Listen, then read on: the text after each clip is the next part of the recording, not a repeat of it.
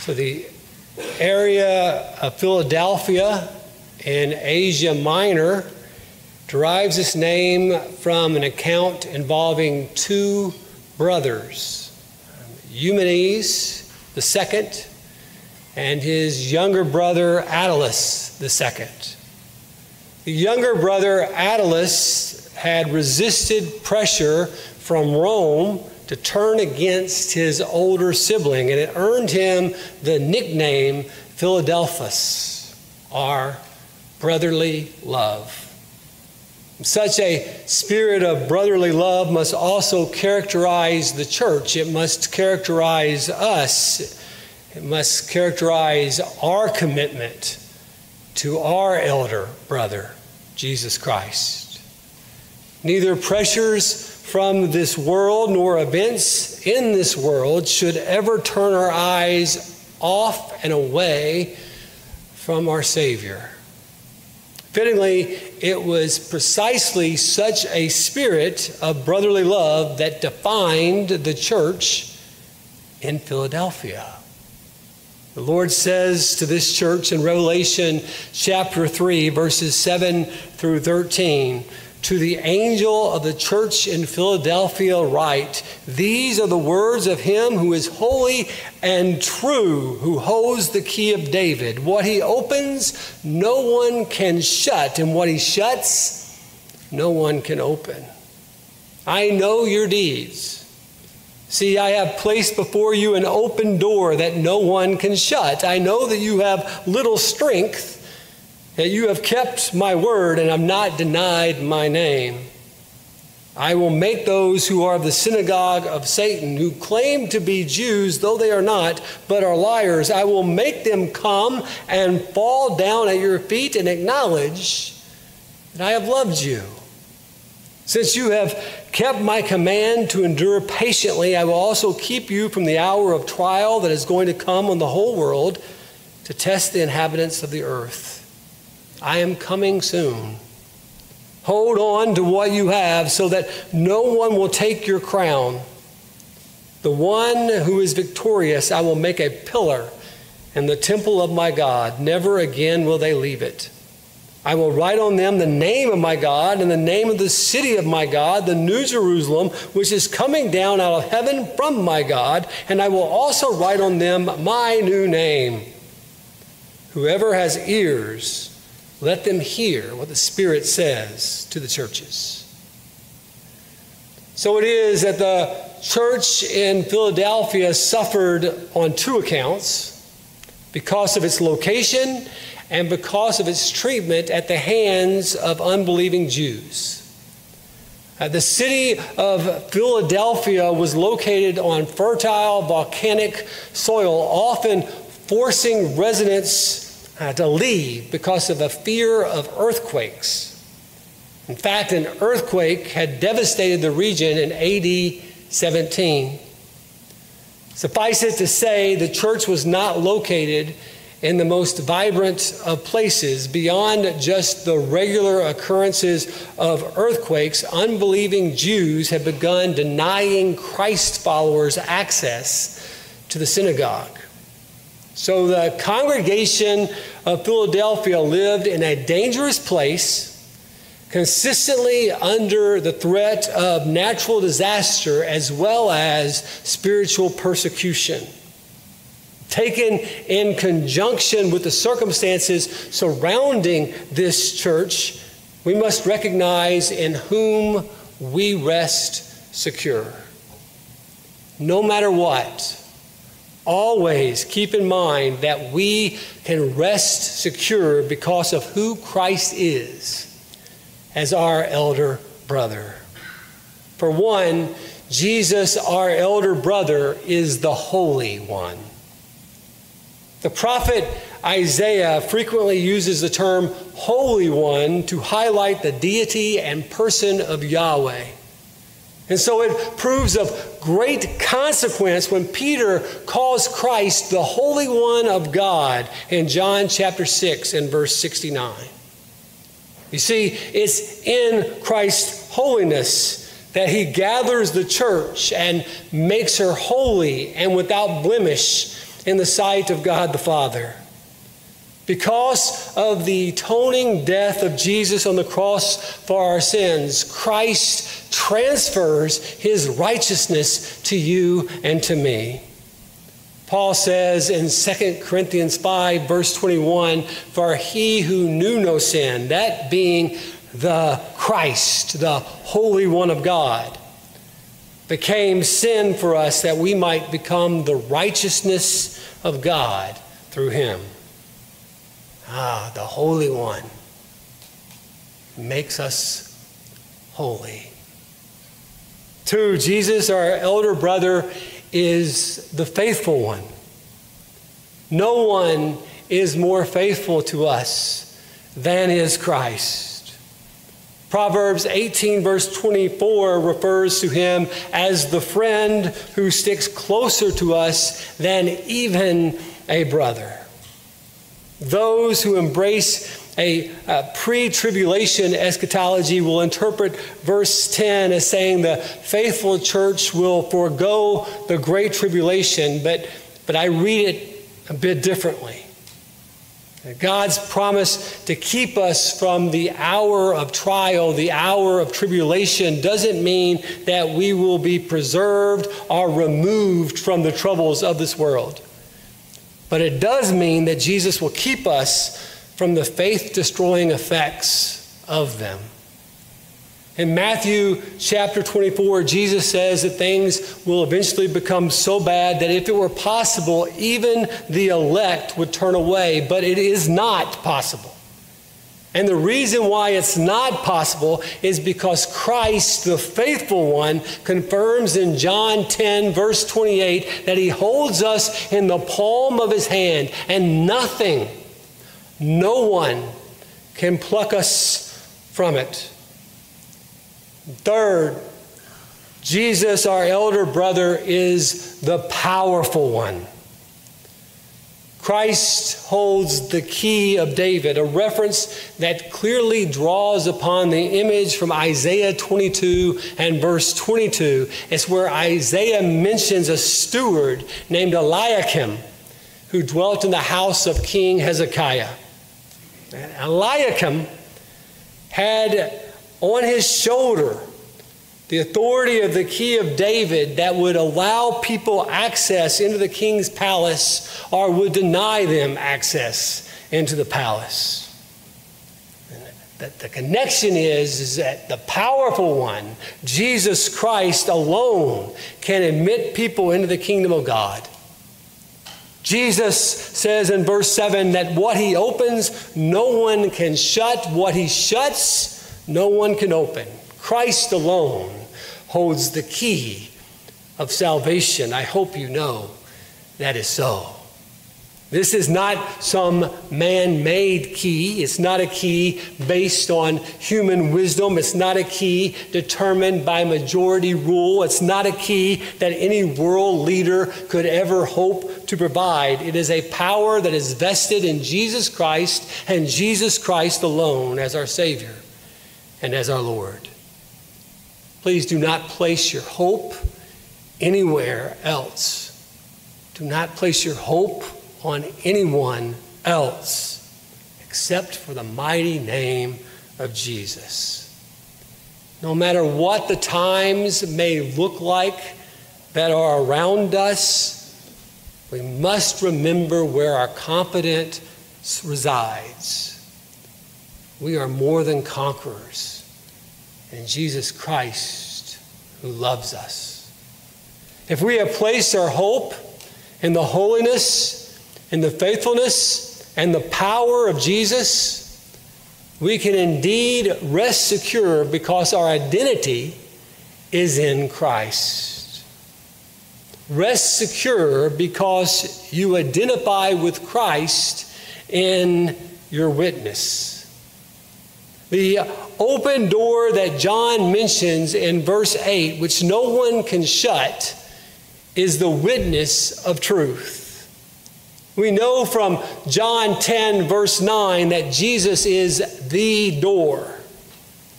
And try as Satan may have done, there was nothing he could do to prevent Jesus from securing an open door to salvation, an open door for his church. The promise of Genesis 3:15 would be fulfilled. Jesus would crush the head of the wicked one at Calvary. And so too, although the synagogue of Satan may try to silence the witness of the church, nothing can prevent the testimony of God's people going forth in holiness, going forth in faithfulness, going forth in power. Nothing can stand against the powerful witness of Christ.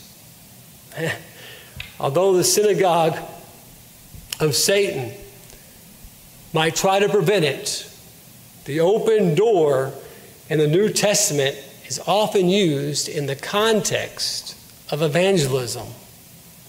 In Acts 14:27, Paul and Barnabas returned from their missionary journey. Listen, what they returned rejoicing with this report, that God opened the door of faith unto the Gentiles. In Acts 16, verse 9, while in Troas, Paul has a vision of a man urging him to come to Macedonia. Of that event later, in 2 Corinthians 2:12 and 13, Paul would say, "When I came to Troas to preach Christ's gospel, a door was opened unto me of the Lord. So I went thence into Macedonia." In Colossians 4, verse 3, the apostle asked the church to pray that God may open a door, that our message we proclaim, the mystery of Christ, would go forth even when I'm in chains. The Lord uses the faithful preaching, the faithful teaching, and the faithful service of God's people, of his disciples, to open the door of faith for others to enter in. Even persecutors like the Apostle Paul once was, the door is possible to be opened. Even those who were considered a synagogue of Satan, in Revelation, it's indicated that some of them would come and worship eventually. And I think that must be an encouragement to us. And the reason why I think it must be an encouragement to us is because some of us might have relatives who have, been very obstinate towards us and obstinate towards the message that we share. Some of us may have neighbors or even friends who have, spurned us from time to time. But God can still open the door. You see, Jesus holds the key. And all we need to do is be faithful to the witness of our elder brother. You never know who God's going to open the door to salvation. So we just be faithful in our witness and trust that the Holy Spirit will move. Rest secure also because you identify with Christ in your weakness. I am a fan of The Lord of the Rings. Some of you may have read the books. Some of you may have seen the movies. Some of you may have done both. I commend that to you.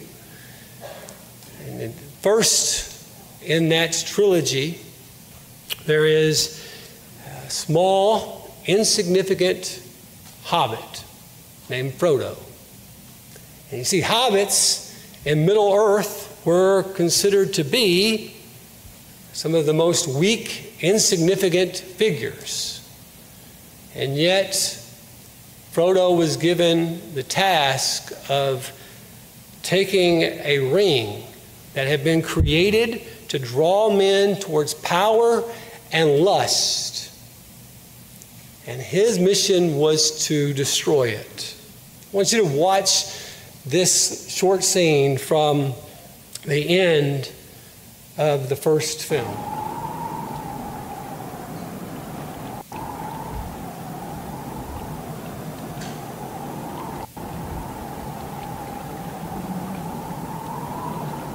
I wish the ring had never come to me. I wish none of this had happened. So do all who live to see such times, but that is not for them to decide. All you have to decide is what to do with the time that is given to you.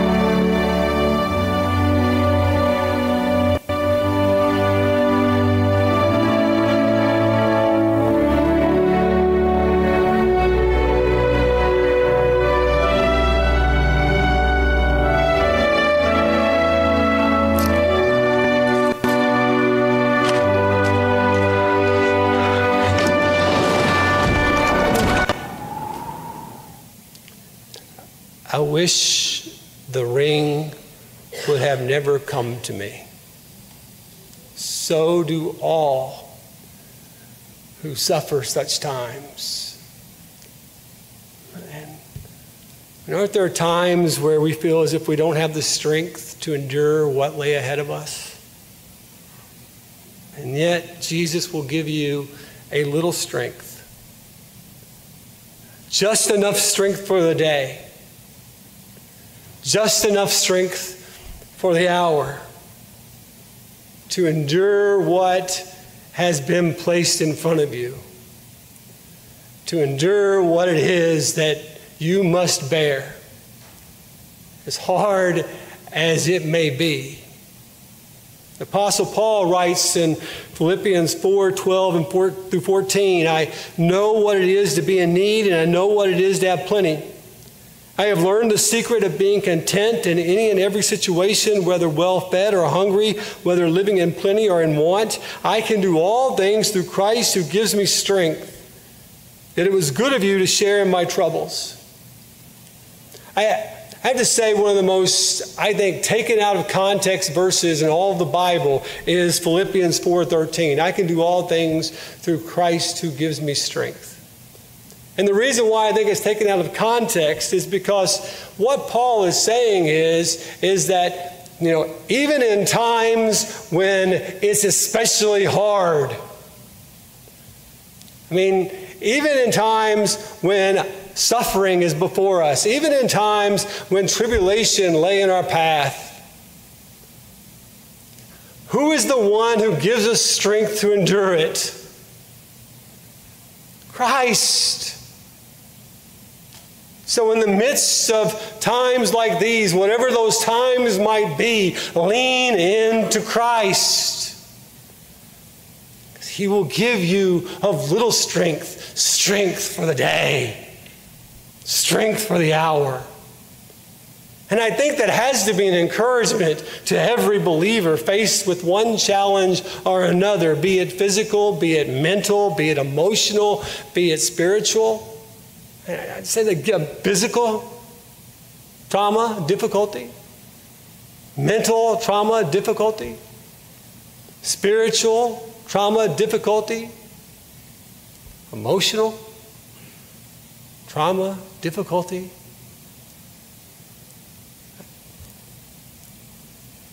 I think you know that Andy Anderson is dealing with all four of those difficulties right now. In the midst of your trial, in the midst of your disheartenment, you can pray, Lord, give me a little strength for just a little while longer yet.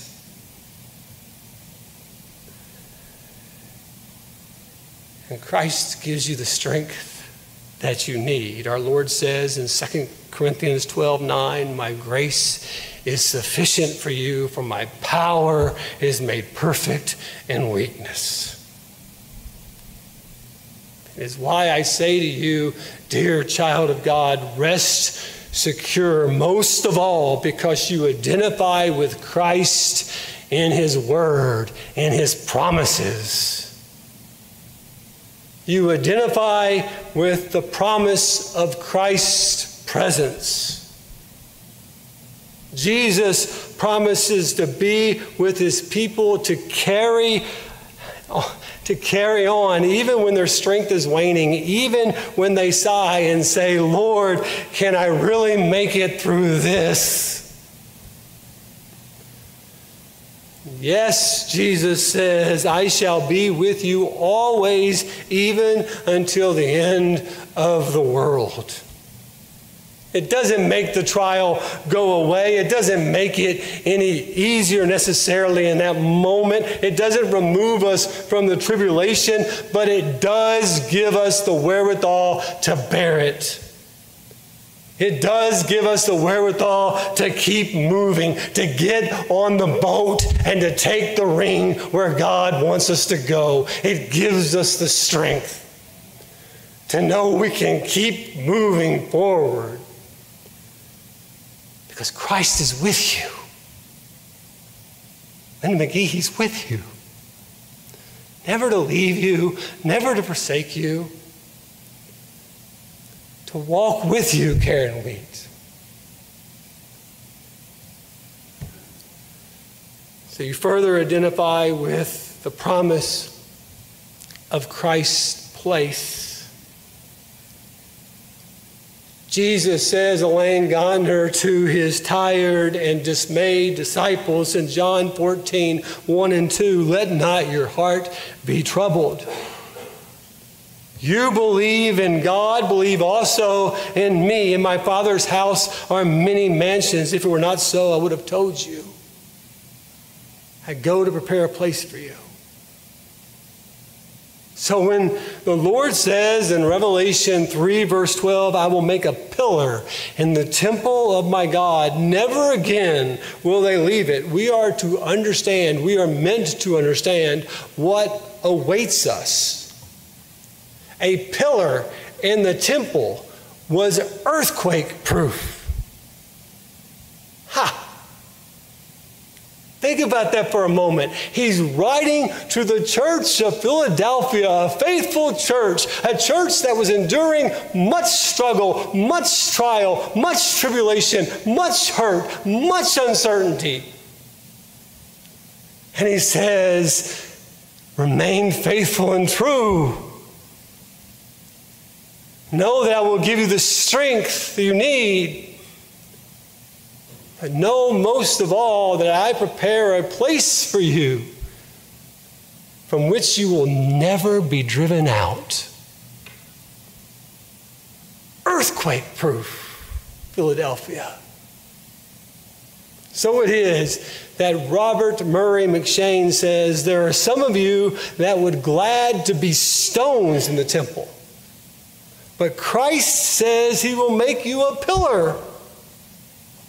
There are some of you that would be glad if you just got in by the skin of your chinny chin. But Christ says you shall go out no more. Robert McShane didn't say by the chin. If being conscious of your weakness, you turn to Jesus. If you cling to Jesus and his word, he promises you not just an anonymous little place in a stone wall. No. He promises you a pillar in the temple of his God for all eternity. Secure before the Father. Finally, you identify with the promise of Christ's personhood. As believers here on earth, we have just begun, to be conformed to the image of Christ's holiness, to Christ's faithfulness. But in heaven, we shall possess Christ's likeness in fullness. Think of the glory of that. No more sin. Just glory. No more pain. Just gain. As citizens of the New Jerusalem, we will always reflect the name and the beauty and the glory of our Almighty God. That's powerful. And you just picture that for a moment. I mean, for all that's within me, I struggle to understand how a person can look at this world and not see brokenness. For all that's within me, I just can't understand that. I can't understand why anybody could say, oh, well, this is as good as it gets. Wow. How tragic. Brothers and sisters, this is not as good as it gets. We will be made like him. We will dwell in the presence of God for all eternity in the glory of Christ. Hallelujah. Joel Beek explains, sometimes here on earth you sigh, Lord Jesus, if only I were more conformed to your image. But when you get to heaven, the Lord will write the name of God upon you. And then you will bear the name of God. You will be like God in holiness, in purity, and in singleness of eye, in singleness of focus. Then you will walk with Christ in the heavenly garden in the cool of the eternal day as we were intended to. For sin shattered and broke what we now see. And you will know intimate friendship with your best friend, your elder brother, the King of Kings, the Lord of Lords. His name is Jesus Christ. He says we are his. He is ours. Is it not true? Is it not true that sometimes we feel powerless? Is it not true? Sometimes the hurt seems bigger than what we can bear. Is it not true?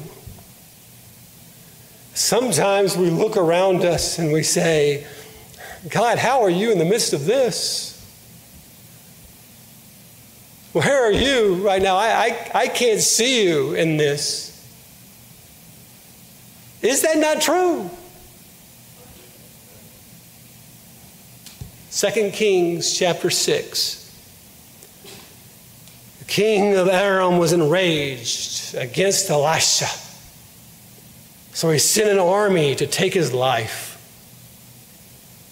Verses 15 to 17 of that text, and I hope you hear it. Now when the attendant of the man of God, so when Elisha's servant had risen early and gone out, behold, an army with horses and chariots was circling the city.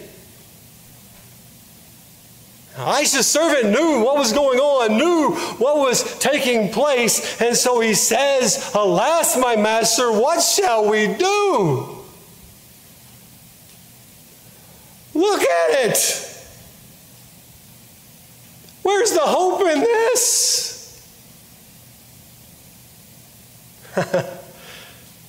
So Elisha answered, do not fear. For those who are with us are more than those who are against us. Elisha prayed and said, "Oh Lord, open his eyes that he may see." I just want to say it a little differently real quick. It looks too big. It looks too hard. It looks too wrong. Lord, open our eyes that we might see. And the Lord opened the servant's eyes so that he saw. And behold, the mountain was full of horses and chariots of fire all around Elisha. You see, he surrounds us. We are surrounded with a host of God Almighty. God's people shall prevail.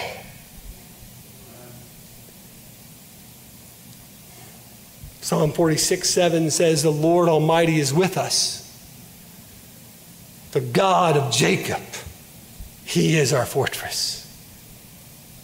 The psalmist sings in Psalm 118, verses 5 and 6, "When hard pressed, I cried to the Lord. He brought me into a spacious place. The Lord is with me. I will not be afraid. What can mere mortals do to me?" Oh, you can add so much to that. What can illness do to me? It may take my body, but it does not take me, because Christ holds me in the palm of his hands, and nothing or no one can pluck us from it. This world does not win. Christ wins. Christ wins. He's victorious over whatever it is that you face. I know this to be true, and I pray that the word, that Christ's word to the church in Philadelphia would be the word that we hear today, and that our eyes would be opened like the servant of Elisha, and that we would know, that we would see that Christ wins. I have nothing to fear. That's what I want to remind you of today.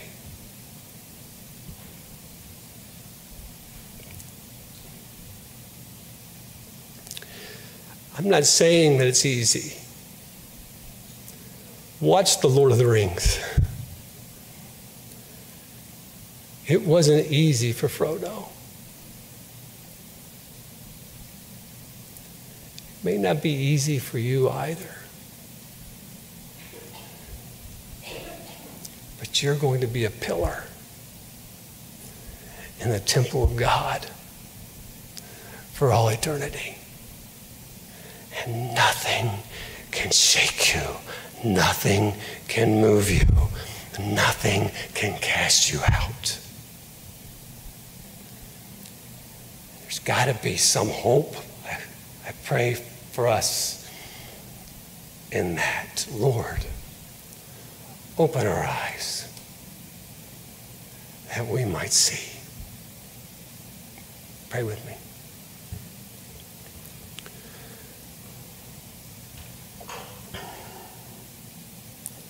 Christ, many of us are tired. Give us yet a little strength for the hour,